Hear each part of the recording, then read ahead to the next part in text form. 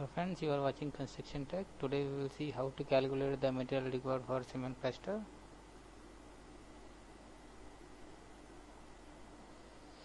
Cement plaster consists of two major items, that is cement and sand. For calculation I have took 1:4, it might be 1:6, 1:3 as per specification or as per your requirement. If it is 1:3 or 1:6, the calculation will be changed. That I will explain you in the end of the video. Consider 100 square meter of plaster area and take its volume by multiplying its thickness. This also might be changed as per the requirement. For example, I have took here 20 mm.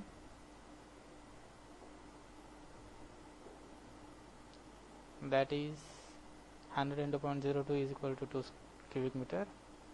At 20% for unevenness in the brick wall, that is 2 into 1.2, that is 2.4 cubic meter. Now add 30% for the dry volume. The material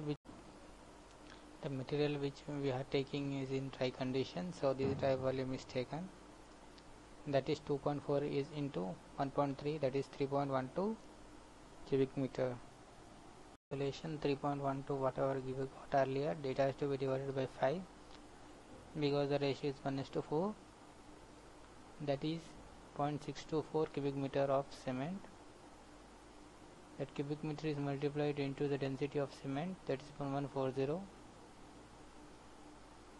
It is coming 898.56 kg for 100 square meter. For 1 square meter it is 8986 for 1 square meter. Sand, that is 0.624 multiplied by 4, that is 2.496 cubic meter for 100 square meter and 0.025 for 1 square meter. If the ratio has been changed for 20 mm, if for example it is 1:6,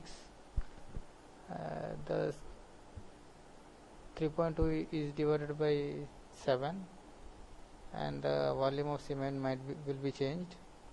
Whatever volume we are getting of cement, that is to be multiplied by 6 to get the volume of sand.